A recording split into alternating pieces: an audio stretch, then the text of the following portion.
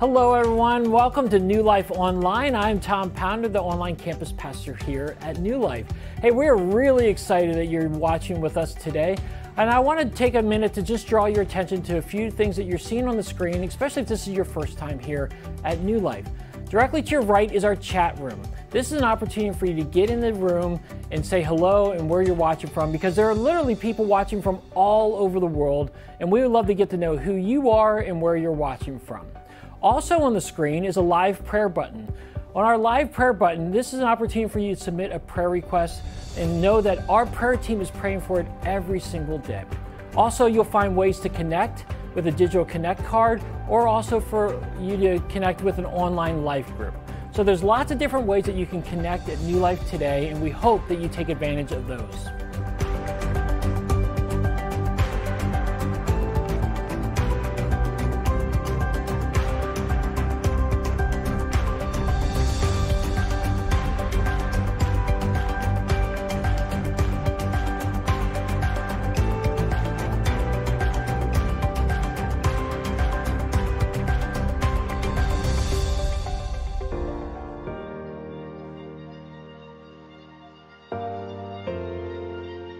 Hey everybody, my name is Stan Rada and I am the Linton Hall campus pastor for New Life Christian Church, and we meet in the Gainesville, Bristow, Haymarket area of Prince William County, normally on Sunday mornings at a school on Linton Hall Road called Piney Branch Elementary School. And I want to take a minute and just do a quick shout out to the Linton Hall folk and say we have some great opportunities for you to connect. Maybe you're watching this and you're like, oh, there's a New Life campus in my area. I want to invite you to two things. Number one, the website, newlife.church. Up at the top, you'll see a link for the Linton Hall campus. I encourage you to click that link. Go and check out some of the stuff going on at the campus currently. And then your other opportunity is to simply email us. You can email info@newlife.church. We'll get that email and we'll reach out and we'll help answer your questions and get you going at the Linton Hall campus of New Life. And then something really exciting we've been doing for the last couple of weeks, I want to invite you to come and be a part of. It's a great way to get a taste of our campus and who we are and what we're about. It's something called Linton Hall Live. So if you're a Facebook person, head to Facebook and like our page, New Life Linton Hall. And whenever you get notifications about when we go live, Sundays at 4 p.m., I go live along with my wife.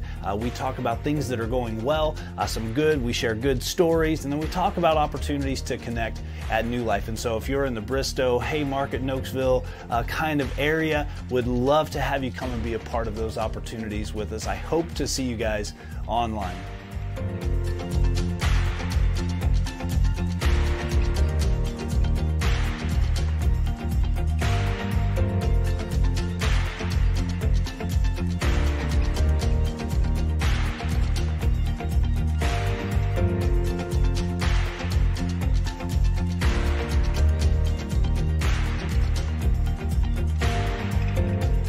Hey again, and as our service gets ready to start, a couple last things you may want to be ready for. Number one, at the end of the service, we're going to share together in a time of communion. This is your opportunity to head to the kitchen, the pantry, get some bread, get some juice, and just be ready with your family so at the end of the service we can share together in communion. Also, for anyone who is interested in being a part of the mission of the church, you can head to newlife.church/give to be a part of the mission of our church. And again, the service is getting ready to start here in just a few more seconds.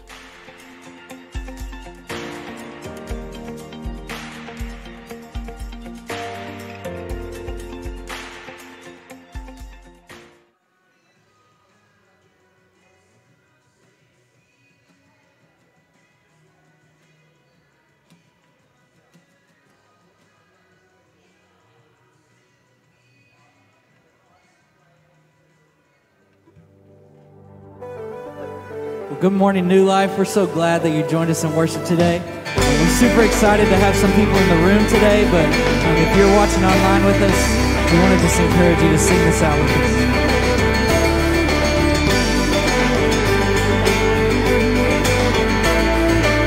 For those of us in the room, let's stand. We're going to sing this morning. There were walls between us. By the cross you came and broke them down. You broke them down. There were chains around us. By your grace we are no longer bound, no longer bound. You call me out of the grave, you call me into the light. You called my name and then my heart came alive. Your love is greater, your love is stronger. Your love awakens, awakens, awakens me. Your love is greater, your love is stronger. Your love awakens, awakens, awakens me. Oh, oh, oh, oh. You feel the darkness shaking, all the dead are coming back to life. We're back to life.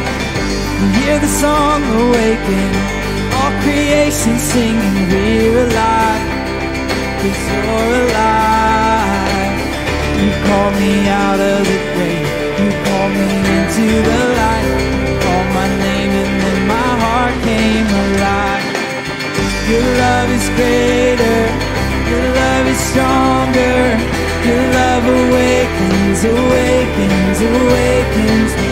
Your love is greater, your love is stronger. Your love awakens, awakens, awakens me. And what a love we found, death can't hold us down. Shout it out, we're alive 'cause you're alive. And what a love we found, death can't hold us down. We shout it out, we're alive 'cause you're alive. And what a love we found, death can't hold us down. Shout it out, we're alive 'cause you're alive.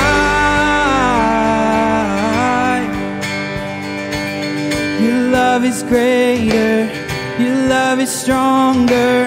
Your love awakens, awakens, awakens me. Your love is greater, your love is stronger.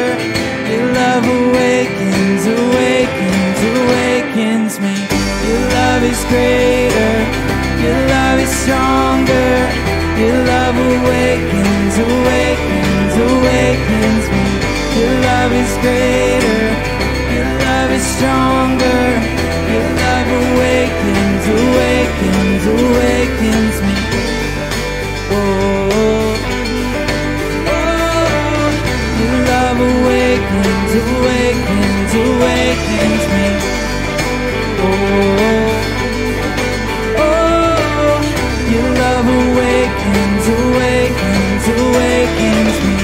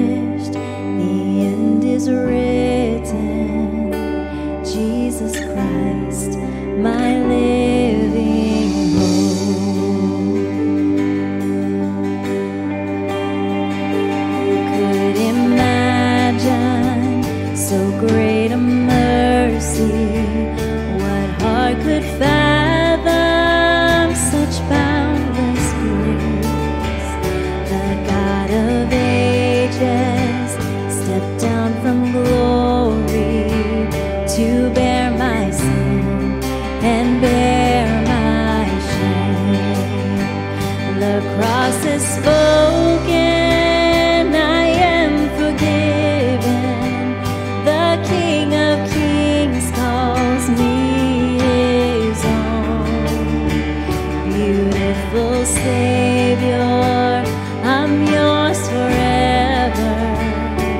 Jesus Christ, my living hope. Hallelujah, praise the one who set me free. Hallelujah, death has lost its grip on me.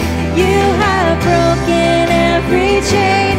There's salvation in your name, Jesus Christ, my living hope.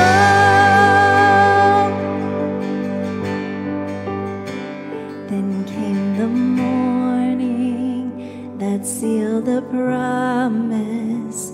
Your buried body began to breathe. Out of the silence, the roaring lion declared the grave has no claim on me. Then came the morning that sealed the promise. Your buried body began to breathe, and out of the silence, the roaring lion declared the grave has no claim on me. Jesus, yours is the victory. Yeah. Hallelujah, praise the one who set me free. Hallelujah, death has lost its grip on me. You have broken every chain. There's salvation in your name, Jesus Christ, my living hope. Hallelujah, praise the one who set me free. Hallelujah, death has lost its grip on me. You have broken every chain. There's salvation in your name, Jesus Christ, my living hope. Jesus Christ, my living hope. Oh God, you are my living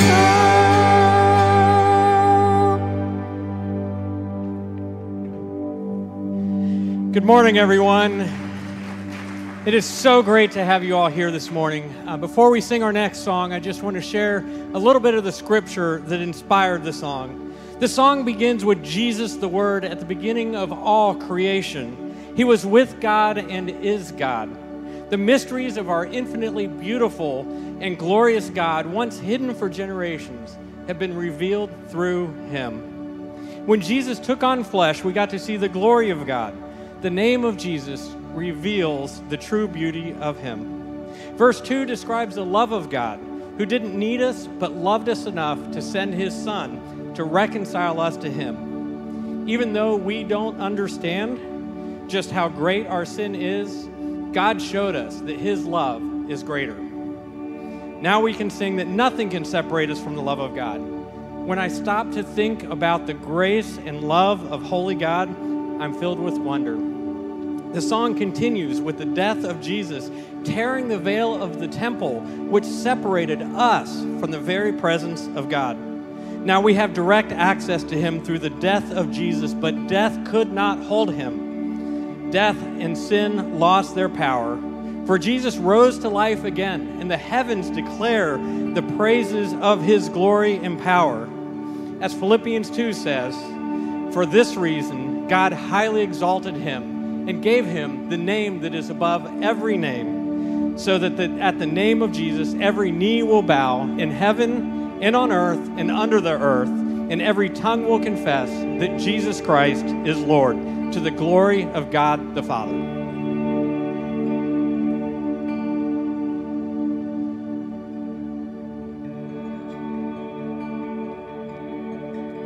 You were the Word at the beginning.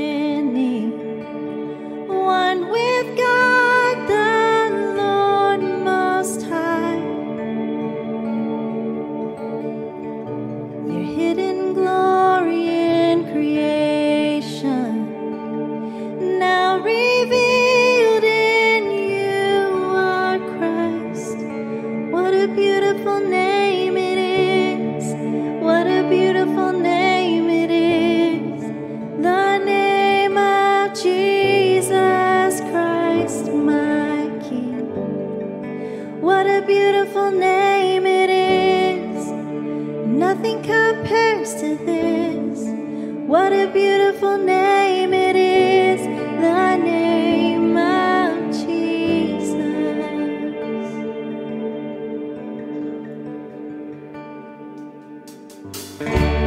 Didn't want heaven without us. So Jesus, you brought heaven down. My sin was great, your love was greater. What could separate us now? What a wonderful name it is. What a wonderful name it is. The name of Jesus Christ, my King. What a wonderful name it is. Nothing compares to this. What a wonderful name it is. The name of Jesus. What a wonderful name it is. The name of Jesus.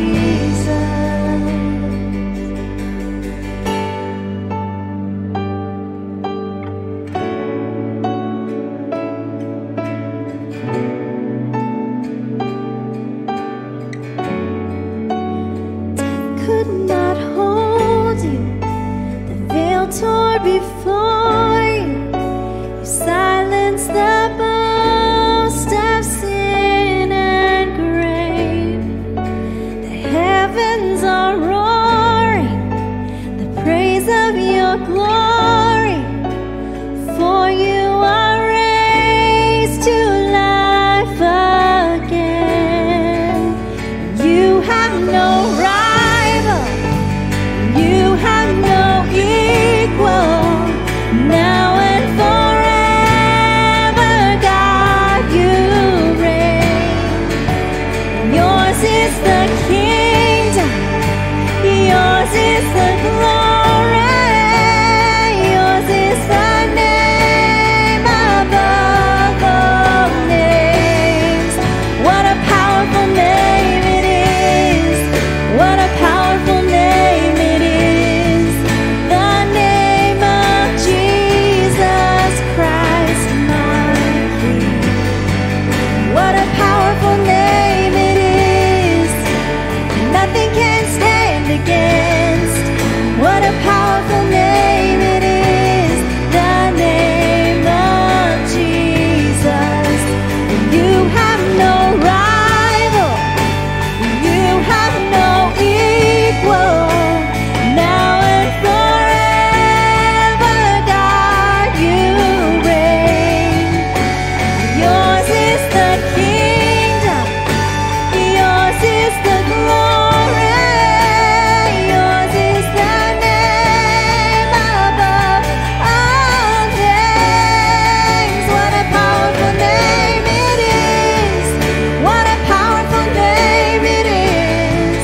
The name of Jesus Christ, my King. What a powerful name it is. Nothing can stand against. What a powerful name it is. The name of Jesus. What a powerful name it is. The name of Jesus. What a powerful name it is. The name of Jesus. Amen. Would you pray with me this morning? God, we just come to you now so thankful just for this opportunity to gather together again and to sing to you together. It's so powerful when we're able to sing to each other and sing to you together, God. And we just pray this morning that you'd continue to move in this place, continue to be in this place. Speak to us today, God. Change our hearts. We love you and we're so thankful for all you've done in us and through us. It's in your name we pray. Amen. You can be seated. Amen. Welcome to New Life Christian Church. For all of you that don't know, this is Misty Rada, the wife of Stan Rada, who's speaking this morning. Stan, you ought to marry her someday. Thank you. She's great worship leading. So, good morning. My name is Brett Andrews, and this is Tom Pounder. Tom. Hello, everybody. Hello. Let's hear it for Tom. Hello. Hello. Hey, Tom, what do black coffee, kale, dandelion stems, and the New York Yankees all have in common? I have no idea. They leave a bitter taste in my mouth. And that's appropriate because today we're talking about bitterness. Bitterness. That's the theme today. So anyway, we're glad to have you here. And it's great to have all of you here. Yeah. I know there's probably 75 people in here, but it feels like 5,000. It really does. It is just great to worship together again. Yeah, it's good to have you.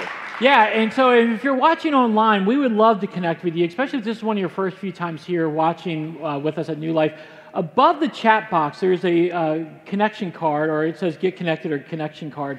We would love for you to fill that out and send it to us, because then we can get you the information you want to know about New Life and how we can best serve you and your family. Also, there is the chat room, and we would love for you to connect. I mean, anybody participating in the chat room in here while you've been watching? Okay, yes, there's been a few people. The chat room's a great opportunity for you to talk during the service, and again, no one's going to look down upon you for doing that. We want to encourage you to chat and get to know people and share where you're at. So I'm going to be in there in a second, but Charlene Menny is there leading our chat host today. And then finally, we have our prayer button. If you love prayer today, below the chat box is a prayer button that we'd love to pray for you throughout the week. Tom. Yes, sir. Did you hear about the mute crow that was bitter? No, I didn't hear. No? He got fired for no cause. I'm full of them today. If you didn't get that... I mean, I'm going to tell Stan next week to give me some good jokes. I'm going to tell Stan to get me some good ones, too. If you are interested in knowing more about New Life, after the service, somebody who's not bitter is Dale Spalding, and he would love to have a conversation with you. It's called Take 5, where you just talk with him online. Is that right? Yeah, you can. For 5 minutes. If it goes over 5 minutes, he gets zapped with 75 volts of electricity, and so it's over, and so maybe you want to take more than 5 minutes with him. No, he doesn't. Okay. No, he's just impaled. Okay. So, at any rate, that's going on. Yeah, and we've got online groups as well throughout the week. We have plenty of groups. If you go to newlife.church/online, there's lots of different ways that you can connect, whether you're a high school student, middle school student, or an adult. We love for you to connect with one of the different groups. The way that we design our services every week, you may, if you've been to New Life before, is at the end of every message, we have a time of communion. It's a quiet time for everybody to listen to God. And so whatever God has been saying throughout the service, we just pause to listen. And for those who are Christians, we take of communion, where we take a juice and cracker, grape juice traditionally, and cracker, and we remember the body and blood of Jesus Christ when He died for us. So the whole service really moves us toward the cross where Jesus died and the resurrection, which is the central moment in history and the central event of our lives. And so now would be a good time to prepare for that so that when that time comes, you'll be ready. That's right. And also, if you'd like to give at all throughout the service, if you consider New Life your home church or you've just been blessed by the service, you can go to newlife.church/give at any point throughout the service or throughout the week and give today. You can give in many ways, and you can give at any point, and you can give at every point as well. For those of you who are voters from Chicago, you can give many times in one service. That's right. So I think this is our time now to shuffle it off to Stan. And so Stan's going to be up here right after this.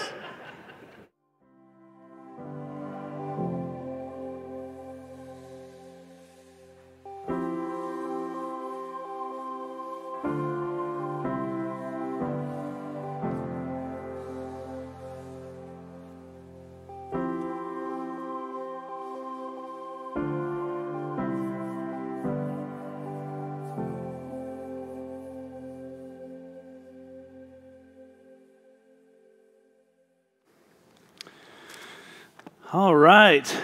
Good morning, New Life. Man, look at that. People. Awesome. That's pretty good stuff. I like it. We're on to something. That's a good deal. I was actually thinking this service, since it was third service, I was thinking about referencing something about the beautiful blonde singing on stage, but Brett took care of that for me, so I don't have to mention it, but I guess I will marry her. I'll go ahead and do that. Take care of that. So we have spent quite a few weeks together now walking through what I think has been a strong series of messages on burdens. We've talked about all kinds of things. We've talked anxiety and loneliness and materialism stuff. And then last week we set aside a week and had a really important conversation on the burden of this moment, stuff happening in our country currently, and just what the whole country seems to be going through all at the exact same time. And so we've set aside time for that. And today we're going to wrap up the series with kind of our final burden that we want to talk about this morning. And what we've been saying every single week all the way through each of these messages, we've tried to have one consistent theme, and the one consistent theme is that Jesus does not want you to walk through life burdened unnecessarily by things that don't matter, that should not weigh you down.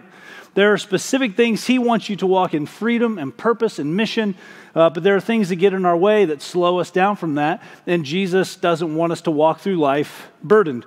He says in Matthew chapter 11, starting in verse 28, "Come to me, all of you who are weary and burdened, and I will give you rest." Who is not burdened right now? Just walking through life, just 2020 in general. Like, who is not burdened right now with just stuff? And who doesn't want to come out of this and go, man, I could use some rest? Jesus promises rest. "All of you take up my yoke and learn from me, because I am gentle and humble in heart, and you will find rest for yourselves. My yoke is easy and my burden is light." And so today we conclude this series by talking about a burden that I hate to admit how familiar I am with it. Because today we're talking about bitterness. Bitterness has been called by some emotional suicide. Bitterness is like drinking poison and expecting the person that you're mad at to get sick and die. Stephen Diamond, a PhD, defines bitterness this way. He says it is a chronic and pervasive state of smoldering resentment. I love that definition. Smoldering resentment. Now, all bitterness starts out the exact same place. All bitterness starts at hurt.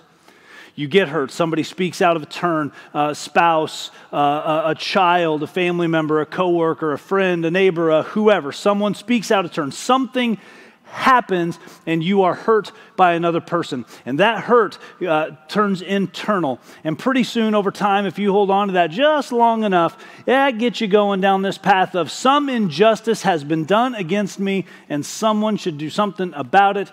And then that continues to kind of morph and dive. It goes into anger. And if you continue to hold on to that one moment in time, that one word spoken, that misspoken sentence from 10 years ago, if you continue to hold on, it is going to evolve into bitterness, and it is going to eat you alive from the inside out. We call bitterness the ulcer of the soul, and it will begin to eat you alive. Psychology today talks about bitterness this way. It says it comes with a high price tag. Bitterness prolongs your mental and emotional pain. It leads to long-lasting anxiety and or depression. You pursue vengeful acts that make the situation worse. You ever been so bitter you try to get back? I'm going to get that neighbor. Next time he comes over here, I'm gonna. And you pursue to get back, and it just keeps making the situation worse. It prevents you from experiencing joy in life. You grow deeper in an attitude of distrust and cynicism. The more bitter you become toward people who have hurt you in the past, the more likely you are down toward the future to actually begin lumping those people together in cynical terms. All men are, all women are, and you can fill that blank in with anything you want, because what happens when you become bitter and you hold on to it is you become cynical and distrusting of people, and all of a sudden everybody over there is just like this. And you've just distrusted and become cynical of an entire group of people. It robs you of vital energy and it undermines your physical health.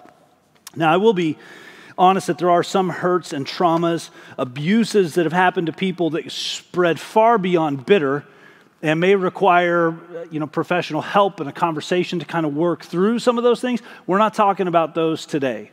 We're talking about those almost minor inconveniences Stuff someone said, the little thing that happened, that kid in high school, the one person in college, these little things that if handled correctly would not lead to bitterness, but for some of us it just kind of takes on a life of its own, but it's really something that we're in control of. We just oftentimes don't choose to move forward in healing.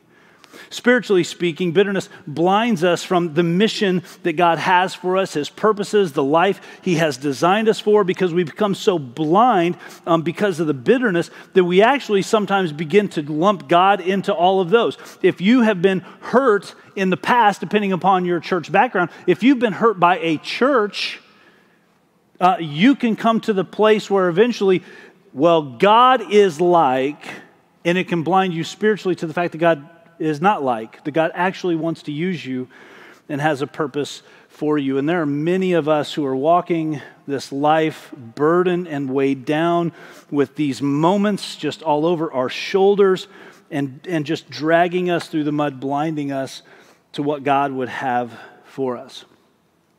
So this week, one of my prayers in putting some of these thoughts together was simply, God, what is it that you want to say to your people? God, what do you want to say to your people? And one of the things that just really kept hitting me was that God wants you to be free. He wants you to be free. He wants you to be free from the bitterness and the pain and the hurt and all the stuff that comes from your past. He wants you to be free of it so that you can walk light. His yoke is easy, His burden is light, so that you can pursue Him with all of your heart, pursue His mission and His purpose for you. God wants that for you. So if there was one big idea that I would give you for the day, it would be simply this, that God wants you to experience freedom from bitterness through Christ-like forgiveness. Before we dive into some scripture and some other things with the message this morning, let's just pause. Let's have a word of prayer and ask God to free us this morning. Father, we pause and in humility admit that all of us at some point or another, I'm sure, have wrestled with bitterness, have struggled with it, have held on to it for way too long, some moment in time. Father, I pray that today is a day of freedom, that today people will let go of hurts and pains that have been caused them in their past or even recently in their life. Father, that we would walk lightly through this life, following and pursuing you and your purposes for us. Father, I pray that someone would be freed of bitterness today. It's in your Son's name we pray these things. Amen.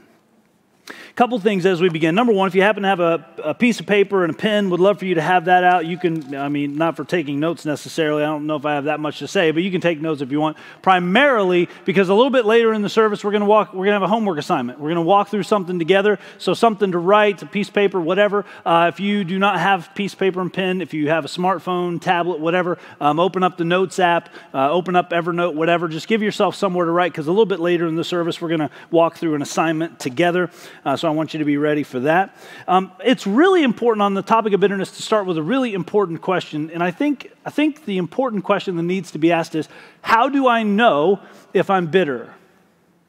How do I know? I had a lady after first service today say to me, I didn't even know I was until you said it.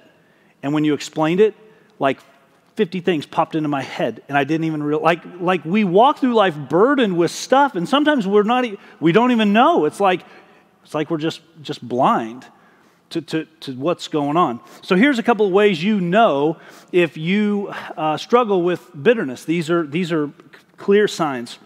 The first is this: you're consumed by a specific moment in time. It is a moment, a circumstance that has swallowed you whole. You can barely have a conversation without bringing up that thing that person did back in high school, that thing that they said back in college, the thing that your husband said 6 months ago or said 10 years ago, or the thing your wife did 5 years ago. You can hardly bring yourself to get through a conversation without bringing it up. If a moment in time has swallowed you whole and you can't move forward past it without talking about it nonstop, you're bitter. You're bitter. You've got bitterness. Let me tell you a little bit about my story with bitterness. So when I was 18, for those of you who don't know, when I was 18, just had graduated high school, had just gone off to Bible college. My dad was 41. He passed away unexpectedly at 41 years old, heart aneurysm, ICU, life support for 3 weeks. After 3.5 weeks, I lived in a hospital for 3. It was really just not a fun time. Our family, my family, went through a lot of trauma through that. I think it's hard to lose somebody you love no matter what age you are. It's always hard. It's always a painful process. But there was something for me about the age I was and my emotional maturity and trying to transition to college and not knowing how to do that without a dad. It was a very awkward time to lose a father. My mom remarried some 6 months after, moved to Arizona. I was in Missouri. She moved to Arizona with my 2 sisters. So I immediately felt very alone. I'm the only family member left in Missouri. Everybody else is gone. And the thing that really got me about that whole situation was this. I think I had some sort of an assumption. I don't know why. I shouldn't have expected it, but I had some sort of an assumption that my family would reach out. My mom and sisters called, and checked on me and all that stuff back at college. But, I really thought grandma might call, Maybe my aunts and uncles who are further along in life and have more life experience, maybe they'll have some wisdom for me. My cousins who I grew up playing football with in the backyard at Thanksgiving and Christmas, maybe one of them will call and offer some encouragement, a word of advice, something. And now I'm sure that in my skewed memory, I'm sure somewhere along the way I received a call. I'm sure that grandma called once or twice. I'm sure that she did. But in that moment, as I kind of grew through that, what I actually felt was that nobody really reached out. I became extremely bitter from that. It festered in me for years. Every time my family, extended family, were brought up, I couldn't even hardly bring myself to say a good word about them because I couldn't get past the fact that when my dad died, they didn't seem to care. They didn't reach out, hey, how's college going? How are you? What's up? It just felt like silence. And so I grew so bitter toward my extended family. And that's what it's like. You can't hardly get through without bringing it up and talking about some moment in time. A second identifier for bitterness is this. You begin to lose your identity. When you start to say, I can't imagine myself without this story. If you told me I had to quit telling this story of pain in my life that this person did to me, I wouldn't know what to do with myself. I can't imagine myself pre-trauma.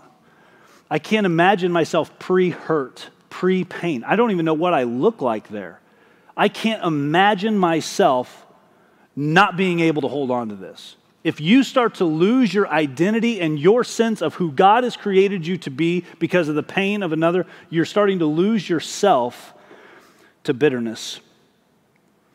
Maybe you can identify with that. Fortunately, you've done a good job not elbowing your spouse through this. Pretty sure a couple people might have a long ride home.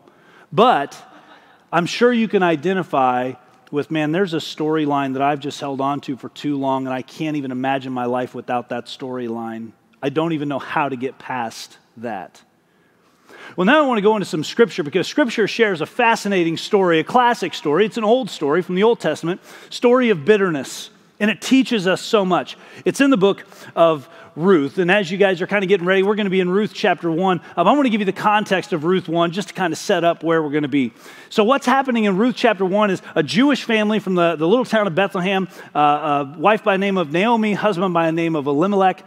They are in Bethlehem, and there's a famine. They can't eat. They're starving out, and they hear that there's food in Moab. Moab is a long way away, different culture, different people. They were not supposed to be there. That was not where God's people were supposed to go. They decide, we're going to up and we're going to go because we want to eat. So they leave. Now, Ruth 1 sets up all of this. They move to Moab. When they get there, they have two young sons, not old enough to be married yet, but they're growing up. And these 2 young sons, right after they move or soon after they move there, something happens to Elimelech. The Bible says Elimelech, the husband, passes away. And now Naomi is left as a single mother in a new town, new people, new culture, new religion, all this new stuff. No family, no friends, nobody around. And she's the single mother of 2 boys. These 2 boys grow. They come to marrying age. The Bible says that they marry two Moabite women, one by the name of Orpah, the other by the name of Ruth. After they get married, maybe things settle down. Maybe Naomi is pushing forward in life, starting to settle in. Maybe things are going well. The Bible doesn't give that detail, but maybe we're settling in now. And then her oldest son dies. And then sometime later, her youngest son dies. And at that point, Naomi has had enough. You moved me over here. I don't know anybody. This isn't my home. This isn't my family. Now my husband's dead. My two sons are now dead. I have nothing. So in Ruth 1, she tries to get Orpah and Ruth, Naomi does, tries to get them to stay at home in Moab. She said, I have nothing to offer you. You should stay home with your families, with your moms. Stay home with them in Moab. I'm going to go home. I have nothing here. I'm going back to Bethlehem. Orpah and Ruth initially say, no, we'll go with you. And then Naomi says, no, really don't. I've got nothing. Just stay here. Orpah, she decides, okay, fine, I'll stay. She sticks around. She stays in Moab. But then Ruth offers up one of the most beautiful and loyal passages ever given in all of Scripture. In Ruth chapter 1, starting in verse 16, verses 16 to 17, it says this, but Ruth replied, do not persuade me to leave you or go back and not follow you. Wherever you go, I will go. Wherever you live, I will live. Your people will be my people. Your God will be my God. Where you die, I will die. I'll be buried there. May the Lord do this to me. And even more, if anything but death separates you and me. And Naomi sees at this point that she cannot persuade Ruth, that Ruth is going to come along with her. So they pack up their belongings and they make the 1,800-mile trek from Moab back to Bethlehem. 1,800 miles, Ruth moves away from everybody she knows to be with Naomi. And as they pull up into Bethlehem with their U-Haul and all their stuff that they've got left from Moab, they roll into town. Bethlehem's a small town everybody knows. Everybody knows everybody's business. If you've ever lived in a small town, you know how that goes. You can't do anything because everybody knows your business. It'll be in the newspaper tomorrow. Like, that's how small towns roll. Small town Bethlehem, they roll into town and all of the ladies start whispering, it's Naomi. Naomi's back. Hey guys, check out Moab. Oh, what? Naomi's back. Like, there's this buzz around town because Naomi is back. And look at what she says in verse 20. Don't call me Naomi. Call me Mara, she answered. For the Almighty has made me very bitter. Here's the first thing we notice about bitterness. Bitterness blinds you to the source of your bitterness. It blinds you to the source.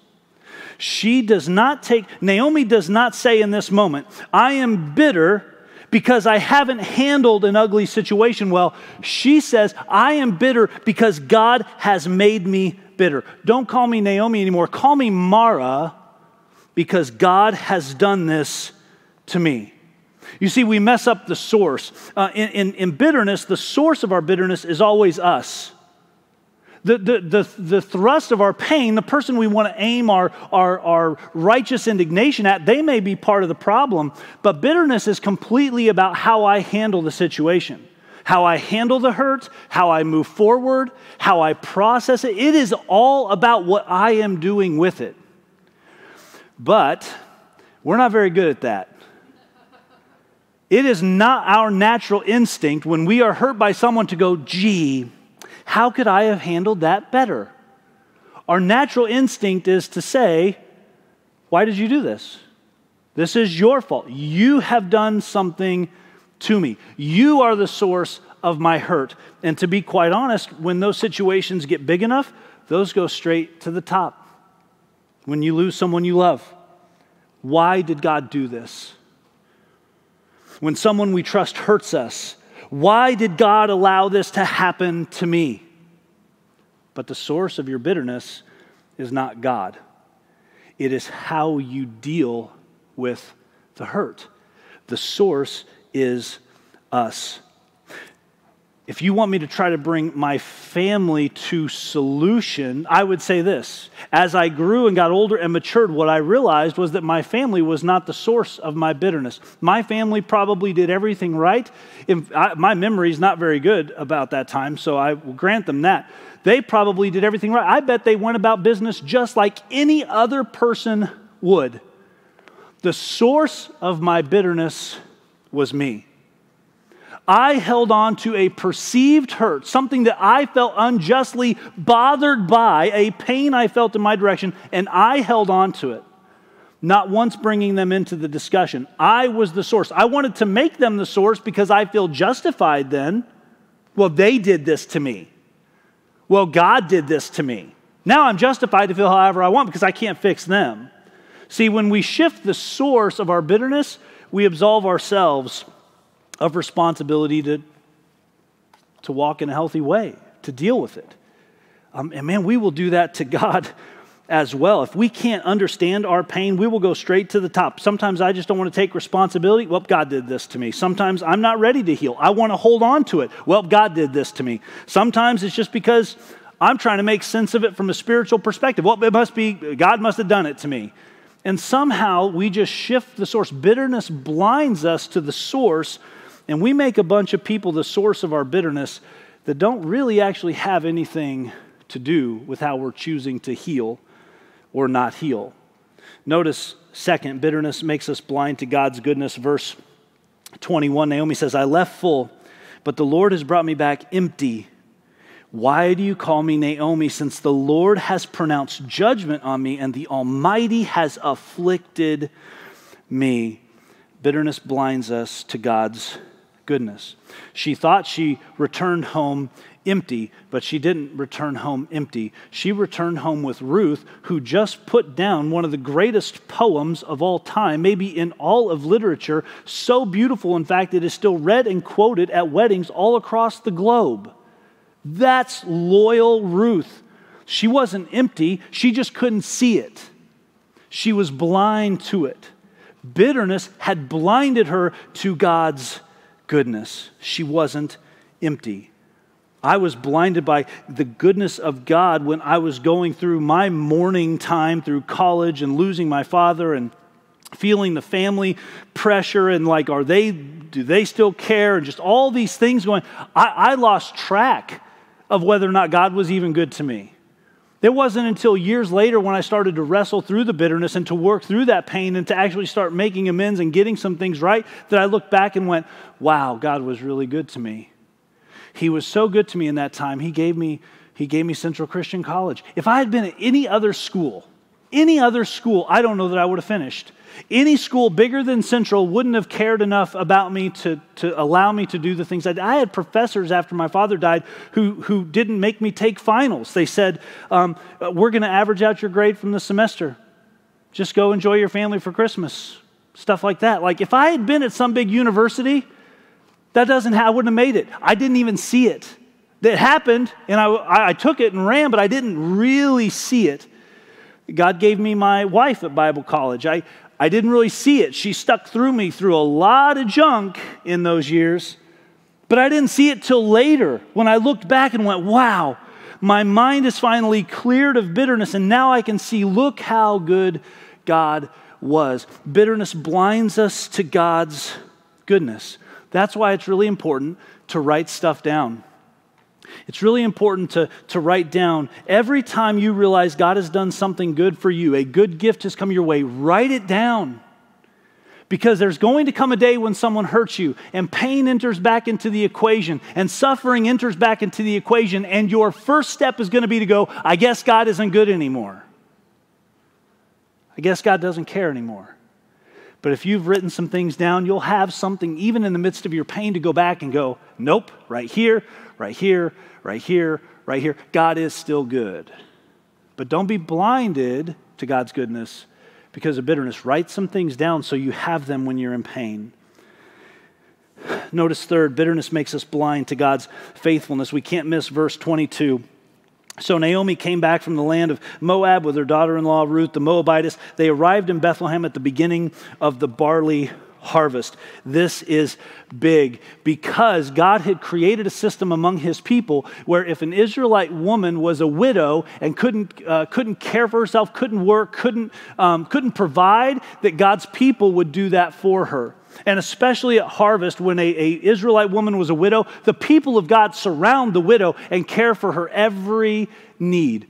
And in this moment, she believes she's returned to Israel empty. She's returned home empty. She has nothing. She can't see what God has done. She is blind to his faithfulness. And yet she has arrived just in time to take full advantage of the system that God had created before she was a widow to provide for her very needs. God was faithful all the way along. She just couldn't see it. How do I know she couldn't see it? I know she couldn't see it because when she was talking to Ruth and Orpah, trying to get them to stay in Moab, she says something very interesting. Back in verse 8, she's trying to convince them to stay in Moab. She said to them, each of you go back to your mother's home.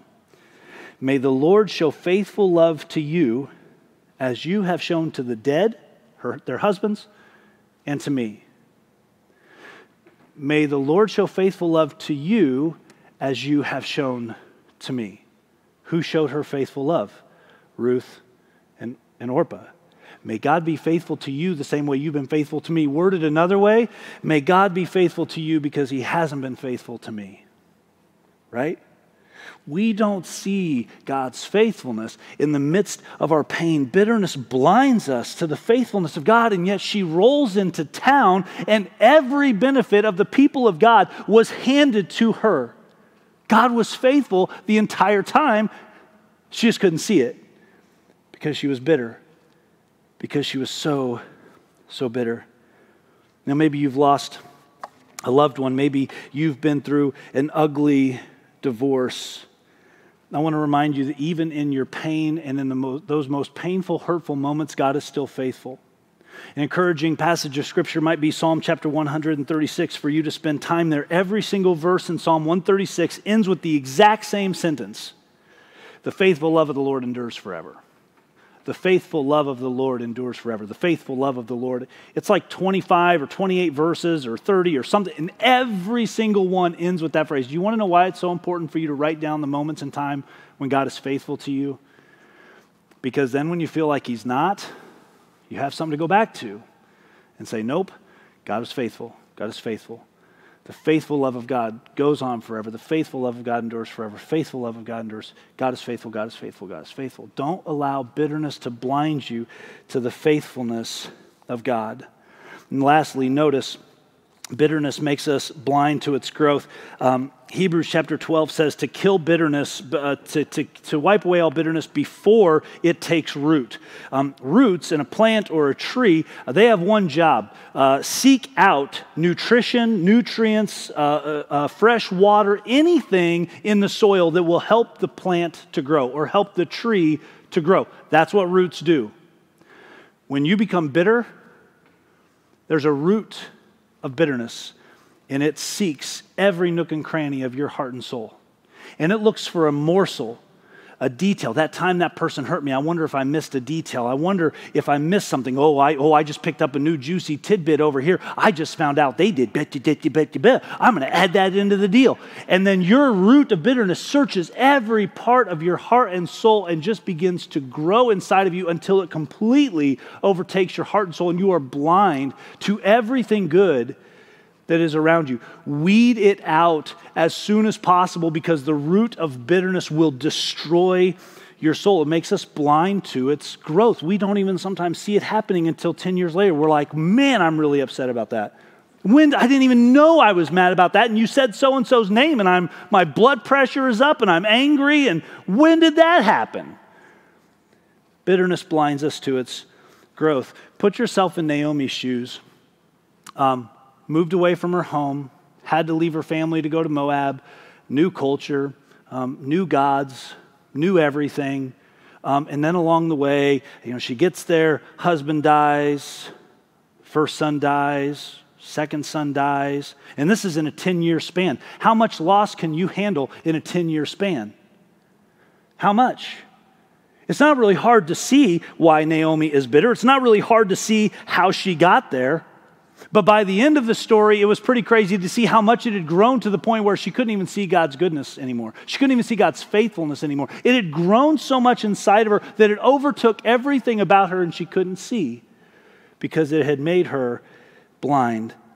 Bitterness burdens us to the core. It blinds us to the true source, which is us, and how we respond. It blinds us to God's goodness. It blinds us to his faithfulness, and it blinds us to his growth. At this point, I start feeling pretty desperate, like, well, if it's doing all that, what's the solution? How do we fix that? How do you heal that? Well, fortunately for us, the Bible provides the solution for bitterness for us. It's just up to us to actually walk in the path. The first thing we must do on the solution side of bitterness is to identify and call it out. This is where you need a trusted friend. This is where you need someone in your life who can speak truth to you, and you won't get bitter at them. You take their word as truth and you grow from it. You need someone to tell you when you're out of line. My wife has done this for me on a couple of occasions. I know wives, you love to realign your husbands on the straight and narrow. I know, that's okay. We need it sometimes. I remember when the family stuff that was going on became such a burden, even to my wife having to hear it, that she approached and said, "You have got to do something about that. Every time we talk about your family, all you do is spew hate and frustration." I mean, I remember that conversation. That was not an easy conversation, but I had to have somebody identify it and call it out, and then I had to own it and say, "You're right. That's something in me that I have to identify and that I have to call out." But why hadn't I wanted to up until that point? Because I felt so justified in my pain. No, they hurt me. I'm justified to hold on to it. I'll hold on to it if I want. I'll hang on to it if I want of it. It's mine. I can have it. Bitterness is a lot like a beach ball. How many of you like the pool? Now, the pool is going to be a little different this summer, right? I mean, it's going to look a little odd, but like the pool, okay, we have a few pool people. When you play in the pool, how many times have you had a beach ball or some blow-up air toy and you've held it under the water? You stand on it, you try to hold it down, right? Now, it does not matter how long you stand. That, as long as you're on top of the beach ball, it will stay down. But eventually, something is going to slip, and that beach ball comes shooting right back up out of the water, doesn't it? And when it comes shooting up out of the water, what happens? Anybody nearby gets splashed. Somebody gets hit in the face with a ball, which is always the best. That's funny. I'm down with that. That makes me laugh. I love that.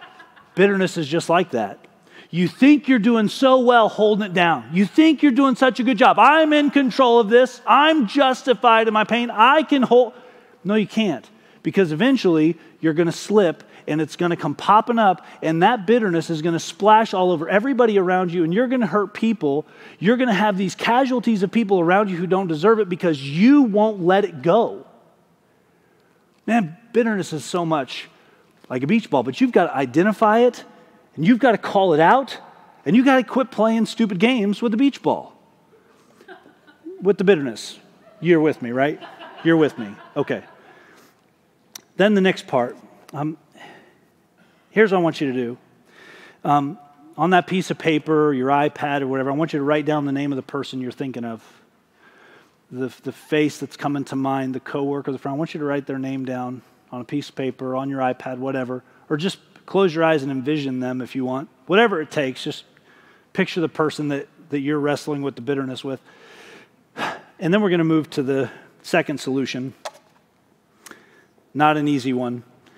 Forgive quickly. The Bible says in Colossians chapter 3, make allowance for each other's faults and forgive anyone who offends you. Make allowance for each other's fault? What is that saying? What does God assume? God assumes that people are sinful and broken, and somewhere along the way, they're going to hurt you. They're going to say something stupid. They're going to do something. How would your marriage transform for the better if you went into it every day realizing that your spouse was a sinner and was probably going to mess up that day, and you made allowance for their fault? How would your marriage change? Versus the bitter marriage where you wake up every day and go, oh, what's it going to be today? You know, what are we going to have to put up with today? Let's just add that onto the pile of the list of your problems, pal. How would your marriage transform if you woke up and thought differently? There's not wanting to assume the worst, but man, what if something happens today and things get out? I need to make an allowance for my spouse's fault. and forgive anyone who offends me. Remember, the Lord forgave you, so you must forgive others. Other translations say, be ready to forgive. Be ready to forgive. Now let me be clear about what that means. That does not mean, if you've been hurt in the past, that forgiveness means you need to now trust that person. It does not mean you have to go back to a person who has hurt you. It does not mean you have to pretend it didn't happen. It does not mean any of that. Some people think, well, if I forgive, does that mean I have to go back to my ex-husband who was... No, that is not what that means. I'm not telling you to walk back into a dangerous situation because you've forgiven. That's not what biblical forgiveness is. Biblical forgiveness is giving up your right for revenge. It is giving up your right to demand payment. When I hold on to bitterness and I hold on to that moment in time, I am emotionally demanding something of that person, implied or otherwise. I am expecting at some point an apology. An apology would be nice.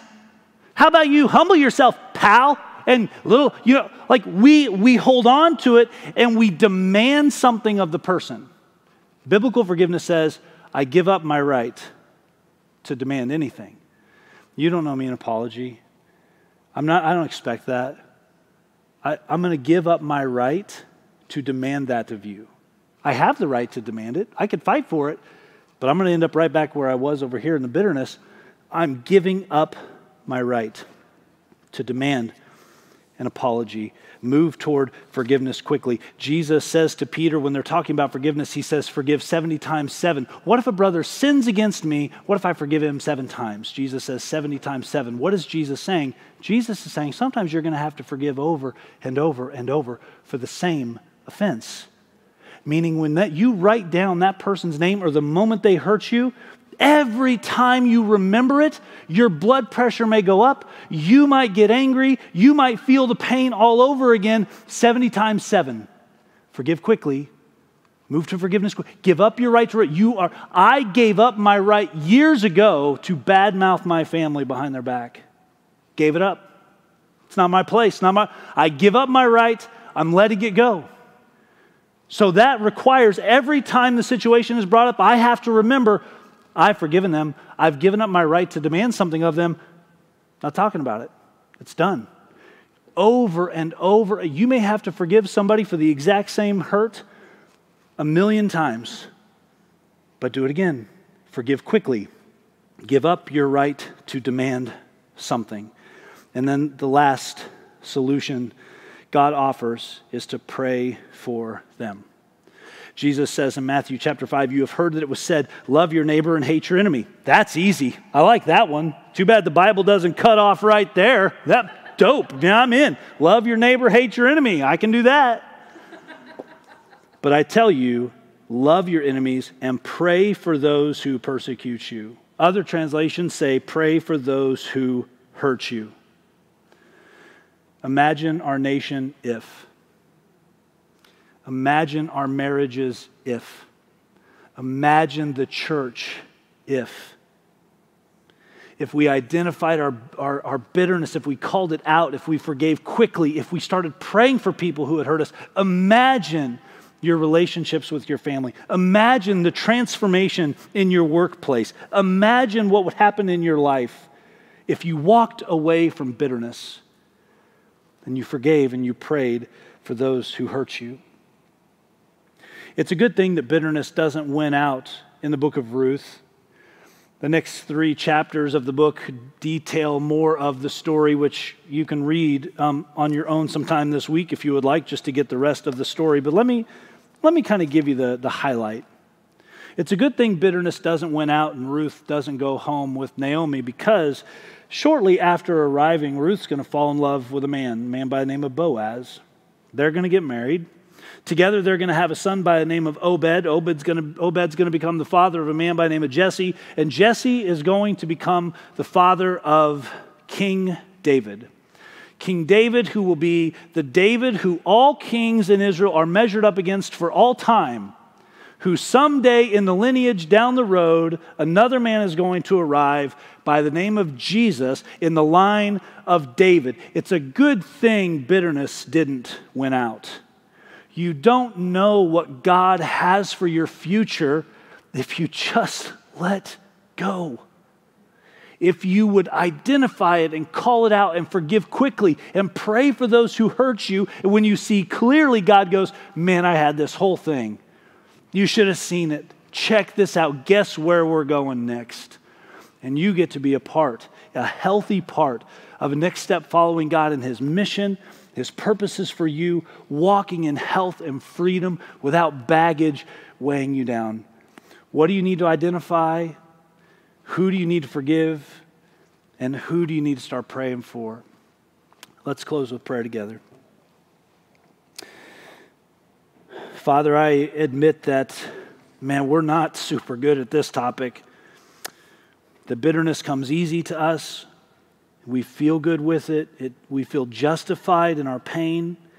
We feel justified in our hurt. We feel justified holding something over someone else's head. Father, I pray today you would help us to see people the way that you do, as sinners, as broken, but who are worthy of forgiveness. Father, that's how you see us, and may we treat other people the same way. Father, we love you as we approach your cross where your Son died for us. God, we pray that today would be a day of freedom, that we would walk in freedom with you afresh because we have chosen forgiveness. Father, we love you. It's in your Son's name we pray. Amen. Each week at New Life, we share in communion together some bread and some juice. And everyone agrees, psychologists agree, the answer to bitterness is forgiveness. The solution to bitterness is forgiveness. Ultimately, as a follower of Jesus Christ, that comes from God. God who reconciles mankind back to himself. The Bible says in 2 Corinthians 5 that God has reconciled us to himself through the cross, through his Son Jesus Christ. And that reconciliation isn't just for that one-way relationship, but that actually through Jesus Christ, God reconciles relationships between us as humans. Because we see what God has done. We have received what God has done for us through Jesus Christ, through the cross, and now it is up to us to be reconcilers, to let go of bitterness, to forgive, and to actually be those who reconcile with other people, not only for ourselves personally, but also for the sake and the mission and the purpose of Jesus Christ. It is God who tears down the walls that divide us in his Son, Jesus Christ. No matter what that wall may be, no matter how deep the hurt may be, it is God who tears it down through Jesus Christ. Now may we see people, those who have hurt us, the way that God sees us and given us forgiveness. On the cross, think of it this way. On the cross, God takes all of his wrath against sin and he pours it out on Jesus Christ. He pours all of his wrath against sin out on his Son, Jesus Christ, on the cross. Why? Because in biblical forgiveness, it is giving up your right to demand payment. Guess what? God no longer demands payment for my sin from me. He gave up his right. He gave up his right to demand payment. It was already paid through his Son, Jesus, who he poured out his wrath on the cross so that I could be forgiven. So that when God looks at me, even in my mistakes and even in my sin and even in my brokenness, he doesn't see me, the broken sinner. He sees his Son, Jesus Christ, who he poured out his wrath on so that he could see me and see me as a child. And to walk freely and lightly. God gave up his right to demand payment of me. I couldn't have paid the debt. He pays it through his Son. If God can forgive the debt on us of our sin and what it has caused the world, surely I can forgive a husband for that stupid thing he said. My wife for that thing that just grates. My boss for the give up your right to demand payment. It's exactly how God treats us at the cross. Gave up his right to demand payment. As you take the bread, as you take the juice, I would encourage you to focus your heart and soul on the cross of Christ. And may that person's name come to your mind that you need to walk away from this place and forgive quickly and begin to walk in freedom today. May today be a day of freedom for you and for those around you. Let's take together and share in communion.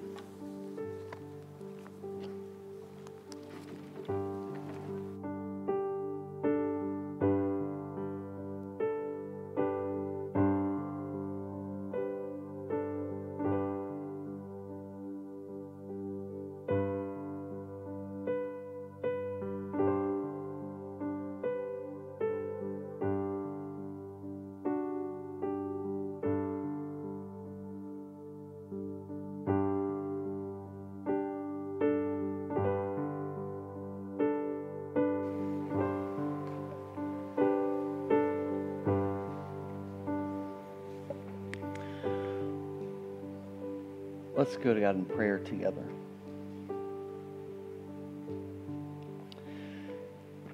Heavenly Father, we thank you that, as Scripture says, the Lord is the Spirit, and where the Spirit of the Lord is, there's freedom. I pray that as we come to the cross, as we come to Christ today, that everybody in the sound of my voice would experience the freedom of Christ, the freedom that can only come in Christ. I pray for those who are hearing your voice more clearly than ever before to come to Christ for salvation today, that they would surrender and take that step to be immersed in Christ. Father, in a time when we agonize over a lack of reconciliation, again, we thank you that Jesus Christ is sufficient for us. And as your word tells us, that he has already torn down the dividing walls of hostility, not just between us and you, but between us and others. And I pray that we as your people would trust that you really are sufficient, that you really do bring reconciliation, and that you would make us ministers of your peace today, this week. It's through Christ I pray. Amen. So you were listening to God. What is your next step with him today? If all we do is come and feel good about ourselves, we've missed the point. Certainly we're here to worship God, but now there's a next step. And so for some, I think it's really clear our next step is to spend more time with God alone. Can you imagine? It's a wonderful thing to come before him in communion and to experience the freedom that comes from knowing our sins are forgiven and we can lay down our bitterness. Can you imagine experiencing that every day with whatever burden you have? And that's why it's so important for us to hear God. How do we hear God? We hear him first through his word. And then we listen to him in silence and we hear what he says, and we then cast our burdens on him, knowing that he cares for us. So the first step that some of us may have today is to recommit to a quiet time where you're reading the Bible, where you're praying, listening to God every day. Another next step for us is, if you're not connected in community, then you're going to feel like you're disconnected. The Bible is very clear. It doesn't just say confess your sins and you'll be healed. It says confess your sins to one another that you may be healed. There's no such thing as, Lone Ranger Christianity. The Bible has given us his church, other people for us to walk alongside with. And as we confess our burdens to others, then we find healing in Christ. And so if you're not part of some kind of Bible discussion group, we would encourage you to do that. We have over 50 that are available. If you can check those out online. If you have questions about them, please feel free to write us or to call us. And any of us would be glad to help you every step of the way with that and to recommend a group for you, whatever. When I heard Stan's message, one of the first things that I did in an application was I sent a note to everybody in my Bible discussion group and said, what's it look like for us to share our burdens of bitterness with somebody else? everybody needs to share. Maybe it's just one person you need to share with, or maybe as we talk this week, some of you want to share with the whole group. Whatever it is, we need each other. And if you're not connected with other people in the body of Christ, you're going to feel disconnected at times. Next, I'm going to cough. Why? It's not like I've been preaching 3 services. Go ahead and cut me first. Thank you. Anyway, I was wearing a thing earlier that had pictures of cats on it, and I think it just had an automatic response to me. Man, y'all were much nicer when you weren't here. Let me encourage you to come back next week, to invite others back next week.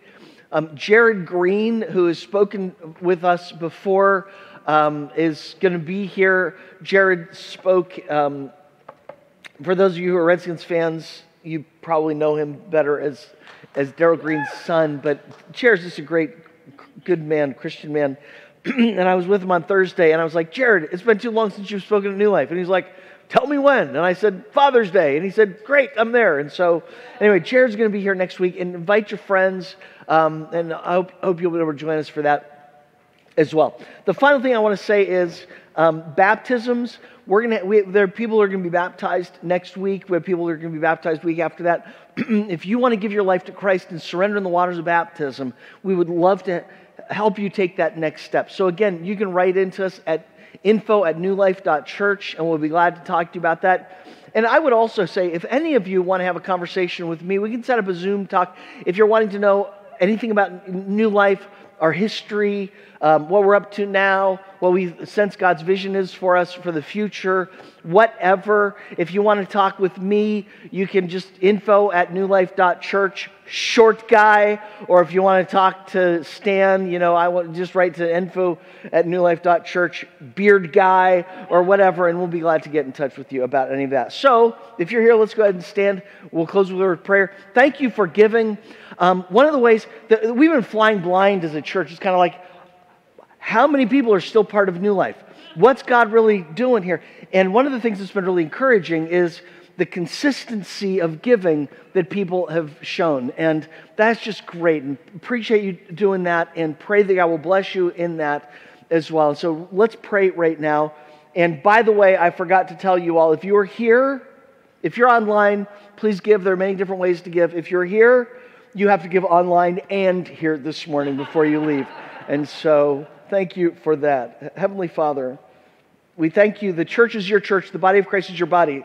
It's not ours. Jesus, you are the head of the church, and we are the people that you have called us to be, to honor you.